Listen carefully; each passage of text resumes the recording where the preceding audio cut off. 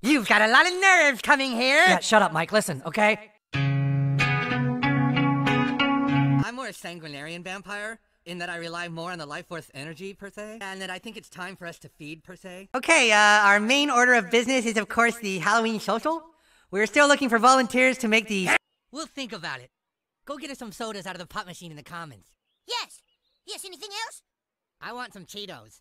Soda and Cheetos, yes. I'll be right back. You know, you guys are really giving off a negative human energy. We prefer to take our darkness somewhere else, per se. Alright, Count Fagula, you go do that. Rest!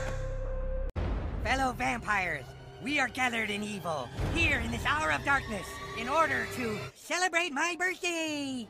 You've gone too far, mortal! You've laid eyes upon the blood fountain of eternal life. Now! Whoa. And now you shall drink vampire blood, and your transformation will be complete, per se. If one of us is a traitor, it's probably your wannabe vampire leader. Oh, fuck off, Night Pain. What are you doing? Don't worry, ma'am. As I was just explaining to my new minions, vampires are actually very spiritual and deep beings, per se.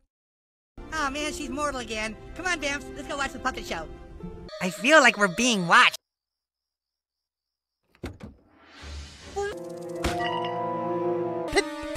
Positions! Thank you! Hey! Very good. It's okay. Oh, man. Oh, God!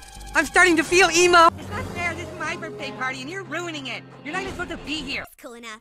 Alright. He said he was over this and was gonna hang out at the Village Inn. What? G per se? Or else per se? Per se? Per se? Per se? Per se? Per se? One of us per se? Nation per se? Be complete per beings per se? Oh, fuck off, Night Pain.